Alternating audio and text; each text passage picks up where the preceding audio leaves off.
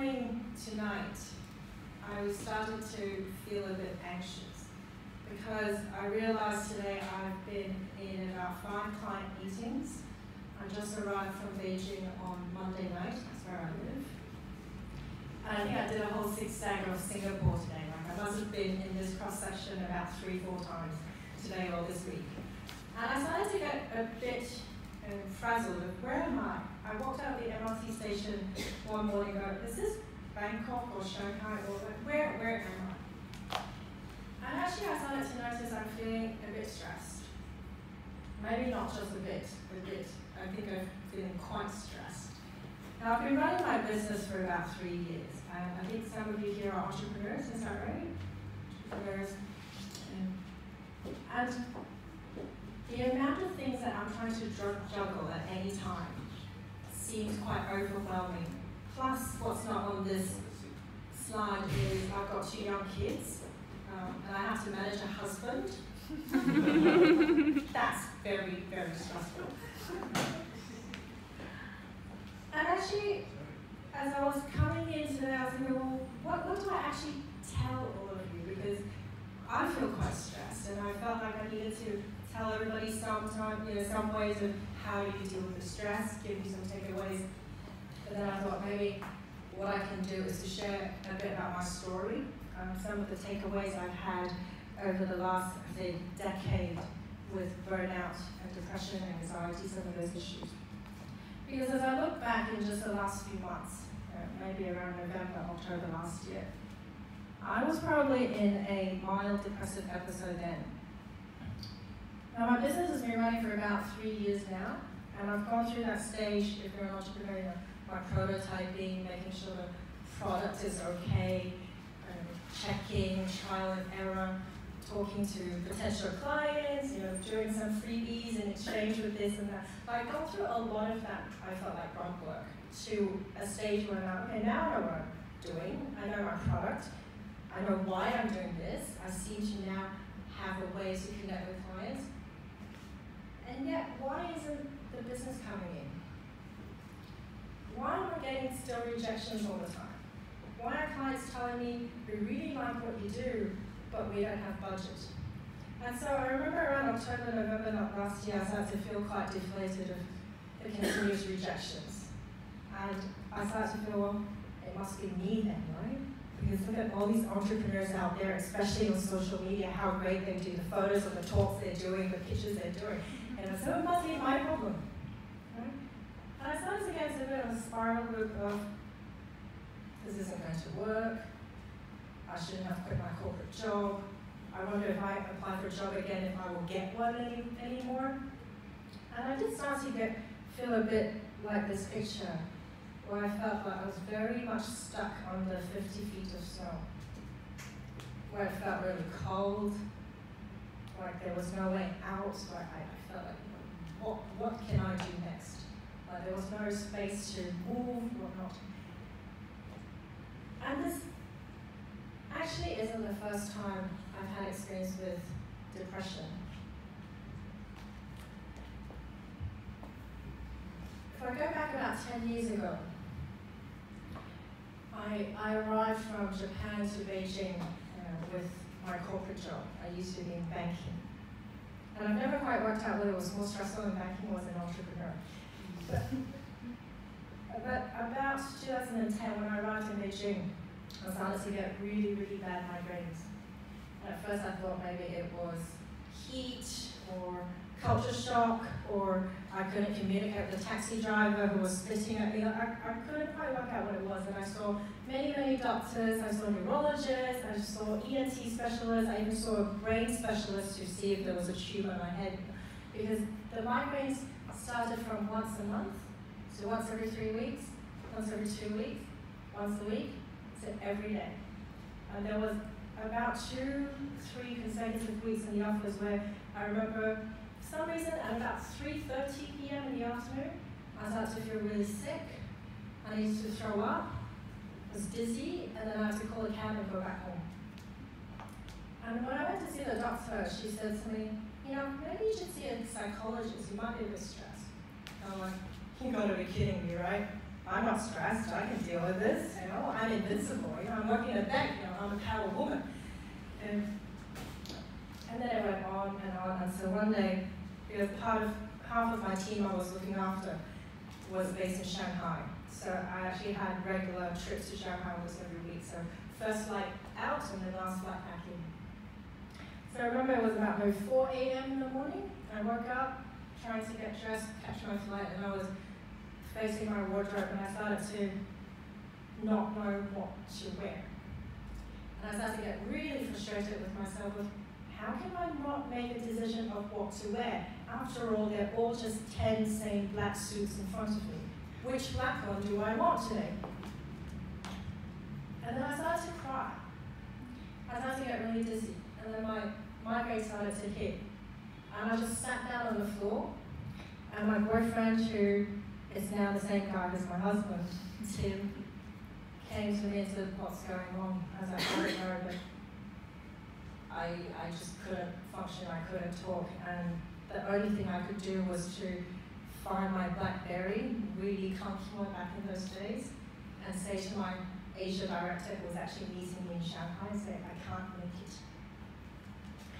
And then Tim called the hospital. They had to send a doctor over because I couldn't move. I was just and the doctor came over and she had my records and she said, you know, you seem to be on very strong painkillers already. Would you like a morphine shot? And kind of in that dizzy moment, something in my head started to click. It's like, morphine doesn't sound very good.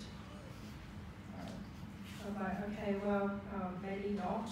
And then I can't remember what happened. And then I started to take a few days off from work. And that's when things started to really spiral emotionally. I woke up one day and said to Tim, I think I actually do need to go see a psychologist.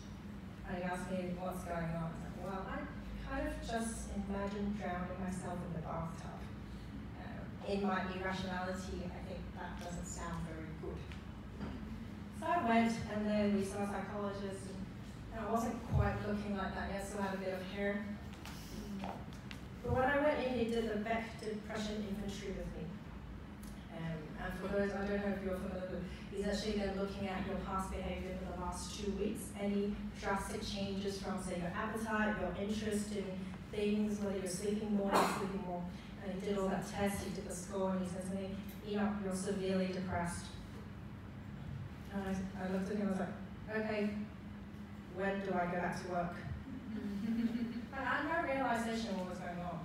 And he said to me, well, you're not going to work for at least a month. I was like, what a weirdo. Like, you know, I kind of at that moment thought my A-level psychology was better than this clinical psychologist. And I really wanted to say, no, maybe I can manage to work from my BlackBerry, from home, but it was impossible. And that 1 month turned into 6 months. That 6 months turned into 9 months. And eventually I did end up like this. For about 3-4 months I didn't really leave the apartment. I lost about 15 kilos.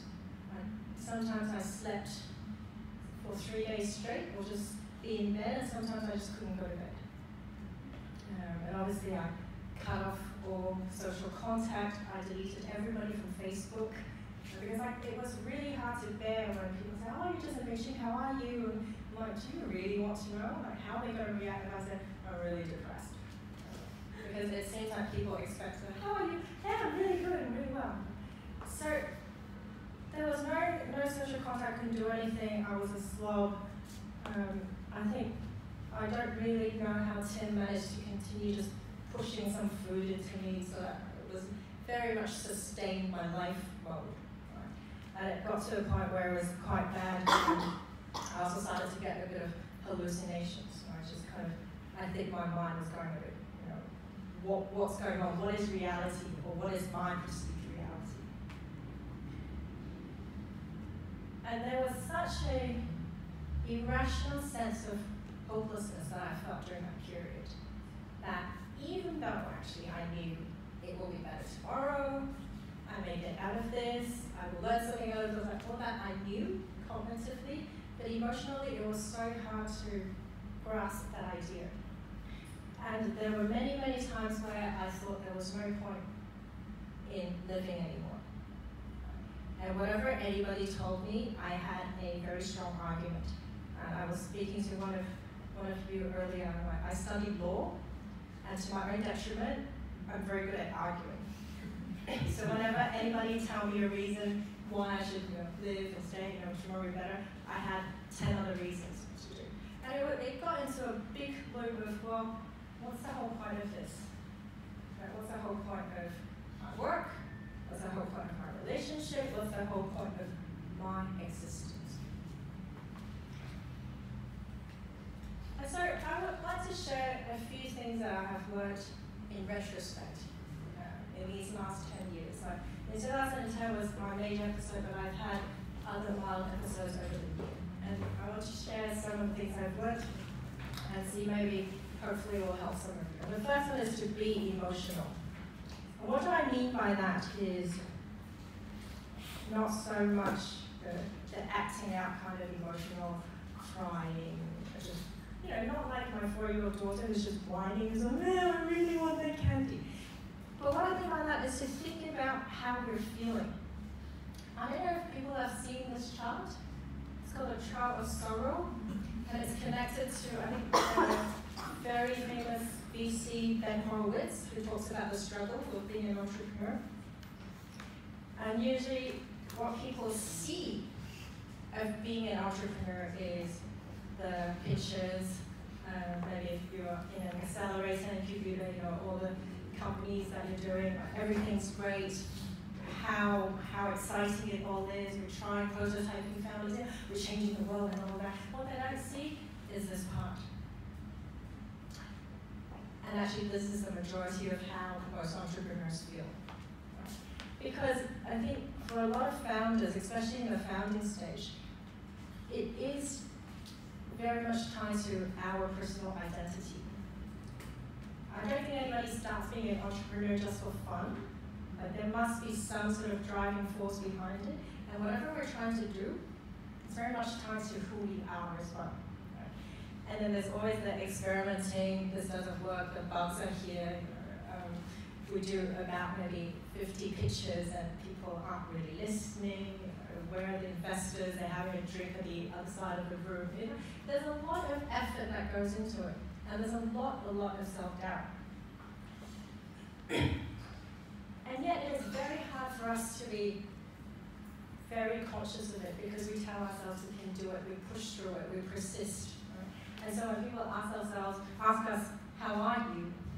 Fine, we're okay. And yet I think at the same time, we're feeling a lot of what else is behind. Anxiety, frustration, disappointment, doubt, insecurity, really crushed. Like me today, I think at about 5 o'clock, just before we came in, I was probably ready to collapse. Right? And yet then we keep going. Right? And we feel we can't talk about it because if I tell you I'm feeling really stressed, what are you all going to think about me? What is my credibility here talking to you about stress and burnout if I'm feeling stressed? The whole irony of it. I would be afraid of being judged as well, the rejection, or even just that sense of, well, what if nobody understands? Or what if they tell us, oh, it'll be okay, tomorrow will be better? There's a lot of these that go on.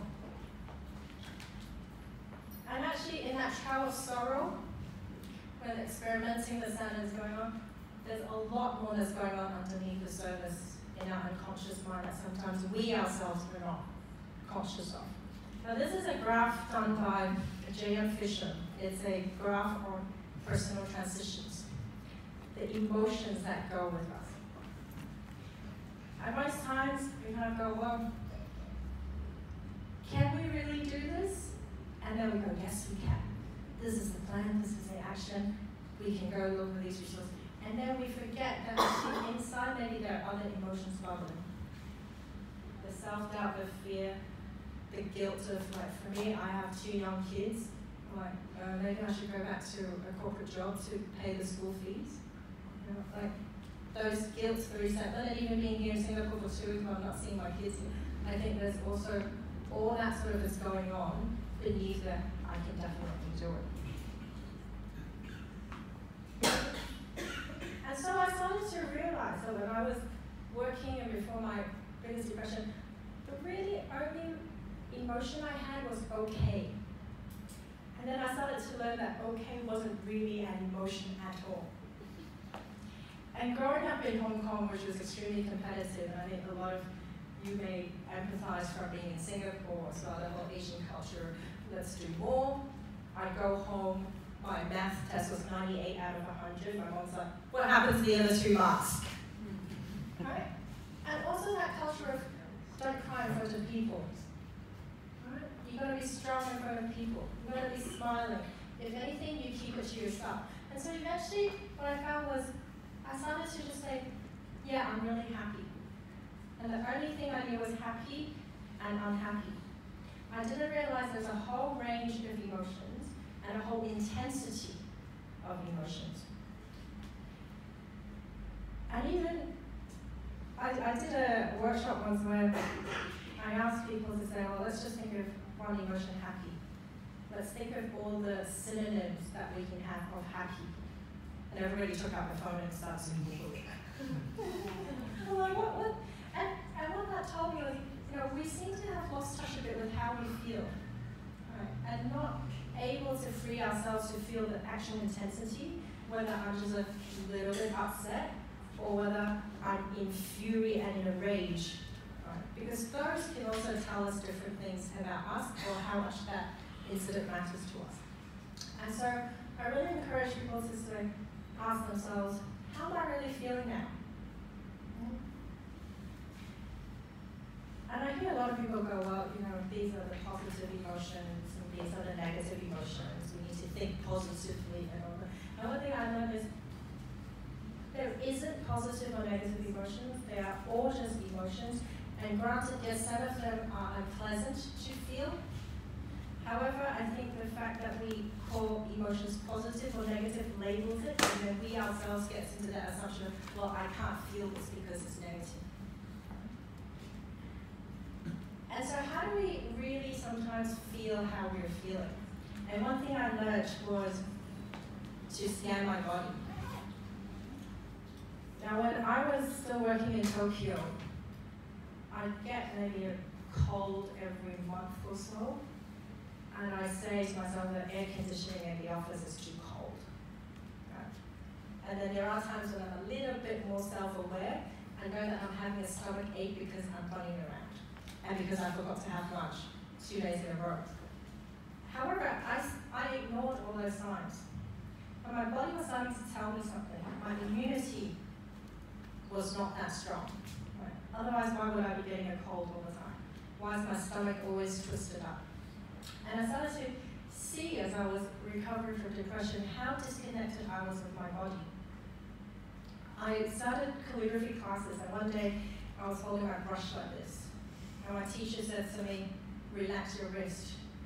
And for the life of me, I did not know where my wrist was. I knew it was there, but I was not able to go from the brain to my wrist to say relax. Because actually for maybe, the last 15 years, my body has always been so tense at the computer, in the BlackBerry, ticking, and on heels. My center of gravity was holding very heavy bags as well. And I started to disconnect from how my body was feeling and what it was telling me. And so I think it's very important that we scan our bodies sometimes and go, my shoulders really tense, or I'm getting this neck ache all the time. What is it telling me? What is going on? And one thing that is extremely hard to do, I find, is to be honest with ourselves. Just at least with ourselves. How are we really feeling? Because as an entrepreneur, we hear a lot of these jargons, fake it till you make it. Right? Pretend you have it all down, right? Because investors want to see the confidence. They want to see you just all polished, you have your pitch memorized, you know every answer that you're going to 5 minutes you've got, and it has to be pristine and perfect.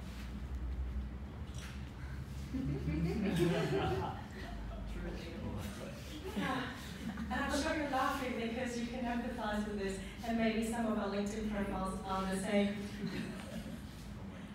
Because in some ways the world requires us to show the self, show a particular way. This is how we're supposed to do it.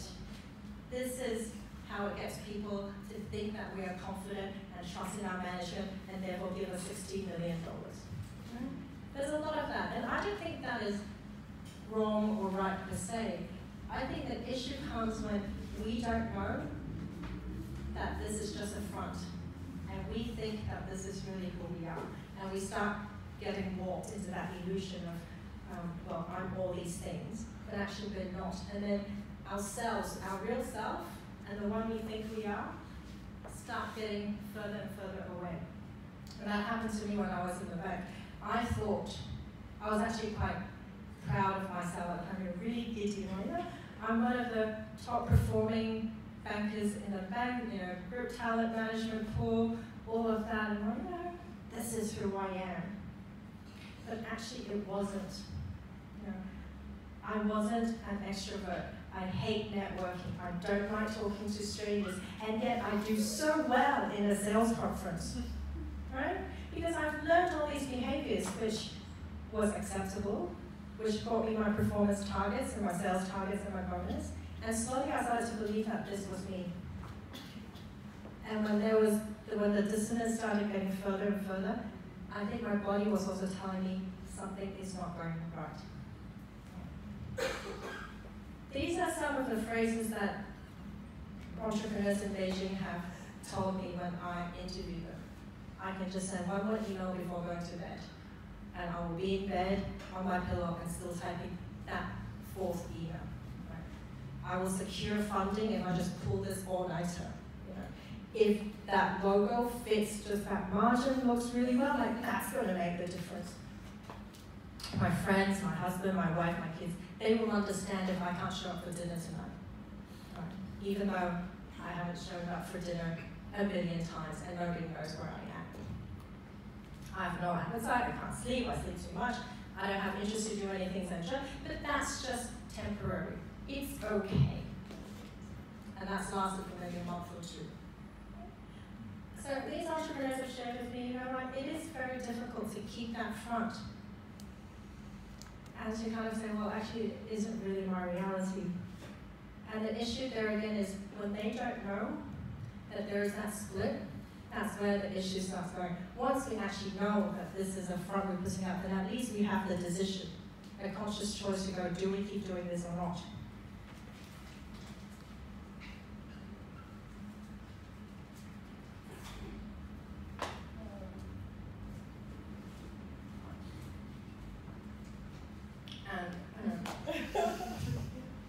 So you see my title, I am not stressed.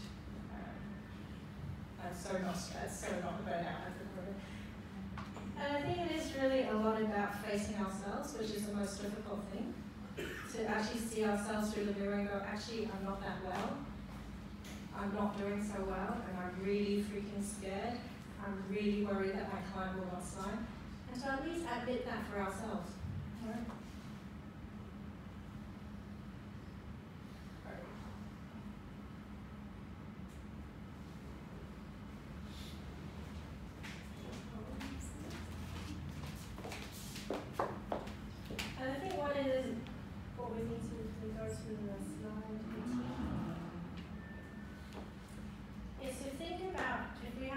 In our mind of all the different emotions that's going on. And at any one time, this cycle can be going on about 10 times inside our brain, right? Because there's multiple changes in our life, multiple transitions. And we can ask ourselves, where am I on this? Am I in denial? Of course I'm not. Or, is it guilt, is it anxiety, is the depression really starting to affect me? And until we accept that, we can't move on. And I put this up because this is also something I've learned over the years in organizational psychology and in adult stages of development, where in each stage of our life, there are some key things that really matter to us. Right? And to put that together with where are we on that transition scale, like if we were here, maybe it's a lot more about relationships. However, when we're getting into sort of the midlife crisis and we have no money to buy a Porsche just to get out of it, They were thinking about it. A lot of entrepreneurs want to leave a legacy. They want to leave impact. Right? They're not doing it for fun. They want to change the world. A lot of like, how are we going to change the world? What is the impact? What pain points are we solving? What is the gap in the market? And it's also a lot driven by our sense of self-worth. You know, what do we want to make of ourselves? And then you tie it in with a business. You can imagine the sort of exponential impact on our stress. And this one is extremely important, is to ask for help. And also to receive the help when you're given it. Now, I'm extremely bad at that. Because when somebody actually offers me help, I feel like, well, I should be able to do this alone. I really should have the ability to do it, because otherwise, how do I merit being an entrepreneur, whatnot? How can I be a mother, and all of that, right? And it really eats into my pride. However, when it comes to our mental health, especially when we are on the brink of burnout and depression, right, we have to have help. We have to have support from people. I would not have been able to get out of my severe depression had I not had medication or psychotherapy. And obviously, Tim was critical in keeping me alive. This was help. Right? And yet, I also noticed that in the last 1 or 2 years, some of my really good friends say, "Hey, how are you?" I'm fine. Right? And of course, they see through that and say, "Well, what do you actually need?" I'm like, "I don't need anything. I'm okay. I'll be okay." And each time I do that, I hear my little bells in my head. Well, hey, you're doing it again. But it's not easy to ask for help too. Because especially, there's a Stanford University study that says entrepreneurs are 30% more likely than people who work in a corporate job to become depressed and burn out and anxious. Specifically because of some of the things I've said before, how much is tied to our identity. And a recent Gallup study said 45% of the entrepreneurs they interviewed are super stressed out. Right? Go figure, why are we even wanting to run our business? I think that main reason is because we believe we can do something different. Right?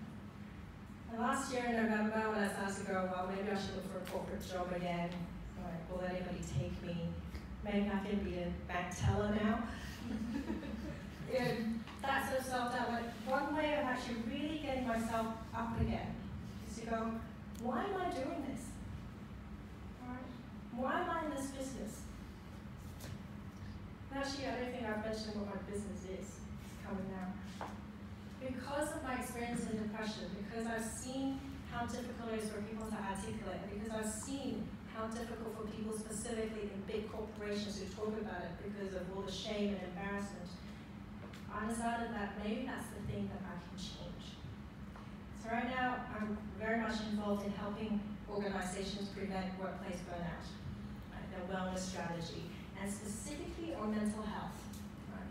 Because I think there's a lot of people who do, yes, we need to go to the gym, we need to do our yoga, our meditation, eat right. However, I think mental health is still not talked about enough, and that's what I want to change. And so I need to remember what my mission is. If you can't see it says, you're right, there's not much of a mission statement. Nobody's perfect. And what we call mission statement, I think some of you may have heard your mission, vision, goal, strategy, all that fluffy organizational speak. Essentially, mission is your why. Why are you doing this? Your vision is your what you're going to do, your longer term plan. Right? And then you've got your strategy, your action plan, and your goals, and all of that. But if we don't have our why, everything's going to fall apart. And also, I think here where I maybe digress a little is a lot of my work I do also with entrepreneurs and incubators in Beijing and Singapore. And we talk a lot about what is the company culture you want to build. And because I urge them to say, well, think about the wellness of your founders and think about the wellness of the employees. And we talk about culture and about what's culture. Well, we put a ping pong table in and some beanbags, that's going to help. Right? And if you get free snacks, that's really going to help with you. But what I want them to think a little bit about is actually the things that we neglect. Things that we already have.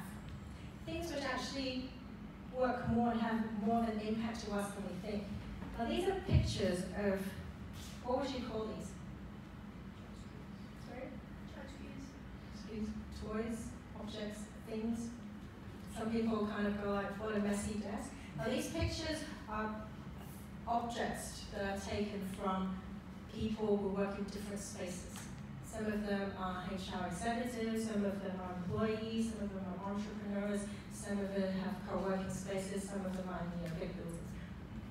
And I did a whole research on why do you keep these things? And the first question I asked them actually was, what do you have on your desk that is not your computer and not your phone and not work related? And most of them are like, nothing. And you push them a little bit and say, oh, actually I have that photo, or I have that postcard, I have that toy I got from my travels. And I said, what do you do with them? And one very interesting thing I found, there's of course all the ties with having creativity, being playful, but one very interesting I found was actually when they feel a bit stressed out, when they've had that really difficult to deal with boss, when they've had a really difficult meeting, they go back to their desk and actually take their toy a little bit and give it a little pat, move it around a little bit. Some of them have plants and they water it. It's a little bit of a distraction and a bit of a play, right? And it's kind of like, one executive told me, I don't know if you can see from the back, this bear here on the desk, and she said to me, when I've had a really bad day, I put that bear on my chair before I go home and say, you deal with it. So we can see actually some of this helps them to relax, even if it's just for a few minutes, even if it's just for a few seconds. And as I talked to them a lot, we started to find out how some of these things are very much also tied to their own identity. The emotional attachment they have to these things. It could remind them of childhood memories which they like to keep. It may not be the same bear, but perhaps that's the bear they like. And this one I really like because this is a regional APAC HR executive, and he says, I've got to always do these late night calls with the US, and it's really, really boring. So, because it's not a video conferencing, it's on my phone, so I can play with this. However, what we find was, as he was playing with these objects as well, he started to think, like he's employing the other part of his brain, the right side of the brain, to think of different things and ideas, and it's part of the brainstorming that sometimes we forget. Because also what I found, looking back, is during my work life, a lot of it was my left brain. It was data, statistics, Excel spreadsheets, numbers. Everything had to be rational, had to be proved and approved, and analyzed. And much less of my right brain was employed. And if anything, if you call accounting creative, maybe that's the only creativity I had for a long time. And why did I start getting so interested in the play and the toys? Now you may think this bear is just a little stuffed toy bear. His name is Floppy, and he saved my life.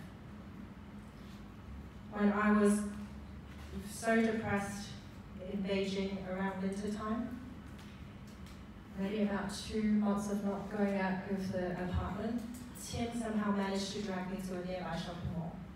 It's quite dilapidated, figure out. And he went to the bathroom, and I was just loitering outside, and there was a toy shop. I don't have much recollection of what I was doing. I was loitering. And as Tim came out of the corridor, he saw something he hadn't seen for months. He saw a smile on my face. And I was smiling at him. And I swear, he was sitting kind of at this level, and I swear he was looking up at me and smiling only at me. So Tim said, well, if that's the thing that makes you smile, we're going to get that bear. And he was the one who urged me, why don't you give him a name? I said, I would call it Floppy. Why Floppy? Well, he doesn't do much, just flops around, lies around at home, watches TV, and eats a few mosquitoes. And then as I was loitering around at home, not quite sure what to do, I started to research these bears. That was the only thing that distracted me from my spiral of perceived suffering. And I started to realize they have different sizes, they have different colors, and I found them on eBay, and sometimes my friends got me another bear and I got a second one. And each time they came, I gave them a name. And I gave them a personality. So that kind of carried on for a while. I thought, kind of early 30s playing with bears, I probably shouldn't be telling anybody.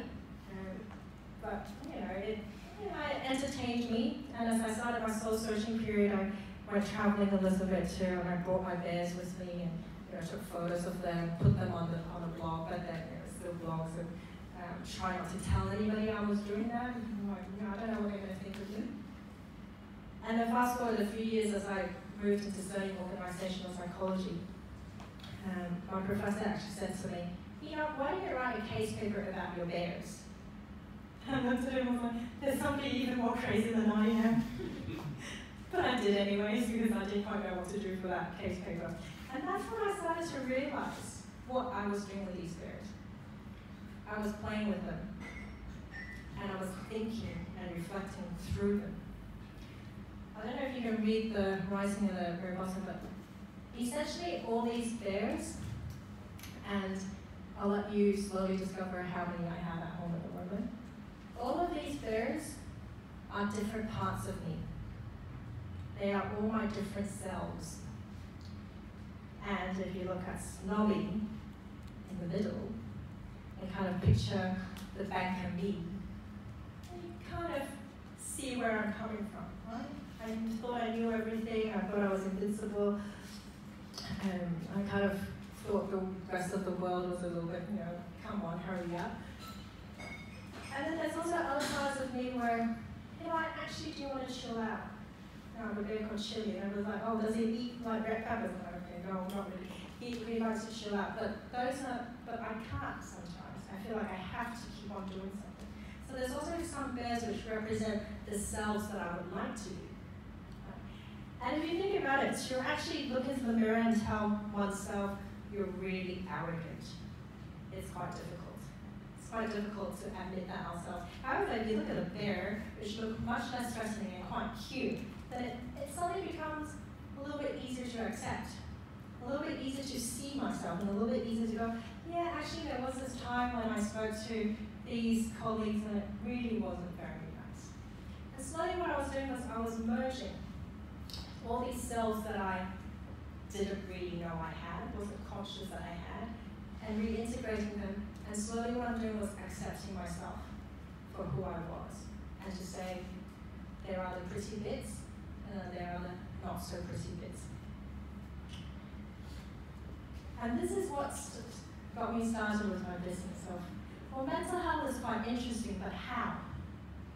How do I go into a company and say, you need to talk about your mental health? How do I help people realize the things that I hope that they don't know that they don't know? How do we build a self-awareness? Right? And that's when I started working on, well, can we look at mental health in a playful way? And also, if we look at all the research, play is very highly correlated to our mental health, and playful people are much more apt at coping with stress. Right? They find ways about it. Right? And so, I started this work called Bearapy, right? And to look at mental health of companies. And because I'm an overachieving perfectionist who's worried that I can't stress myself out enough, I decided to co-found a second company called Synthesis. And this one is very much about, well, we can also look at mental health, but can we look at it at a broader level, an organizational level? Can we shift company culture? Can we create a space where it's safe to talk about some of these things, to reduce the taboos, the stigma, right? Because we have the individual level, the group level, and the organizational level. And I also started to re-engage my right brain a lot more through the play. I started writing again, and I loved writing then. As a banker, I don't think I wrote much except credit proposals, which weren't very creative. But I started to write a blog about my depression experience, my journey in self-awareness, sharing people. These are some publications, the yellow one and the one middle, you can download online for free. This book just got published last year in the UK and US, and you'll find a few copies there for sale if you're interested. But I also find that what was important with my writing was it was part of my identity that was really hidden and suppressed for a long time. And as that started to come out, and I can reintegrate all that into myself, I'm like, okay, I can enjoy it. And trust me, writing a book is super stressful, so don't try. But it also helps with the playful bits. I think this is. And if there's one message today that I'd like to bring to everybody, it's this one. It is okay to not be okay. Because trust me, I think most people sometimes aren't okay, and they're just putting up a front. So I leave that sharing with you. If you want to stay in touch, it's my web, if people are on WeChat as well. And that's my perceived reality, and that's the actual reality. Okay. Thank you very much.